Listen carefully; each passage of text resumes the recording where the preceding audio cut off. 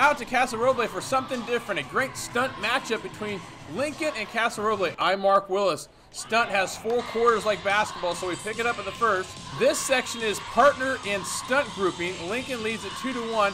Casa ties the game up at 2.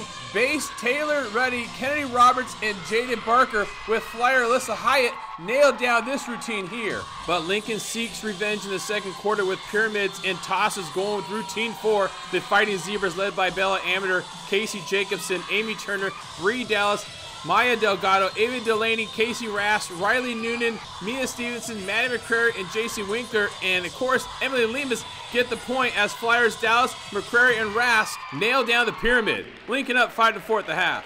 Third quarter now, jumps and tumbling section. On routine 3, Lincoln scores the point here. JC Winkler, Emily Lemus, Delgado, Jacobson, AMETER, Sydney Hancock, Adriana Thomas score the point and lead by 3 after 3. Nice round-off handspring back tuck by KAYCEE Jacobson. They finish with a nice synchronized cartwheel at the end. And honestly, if you want to check out some action, the stunt competition is pretty freaking awesome.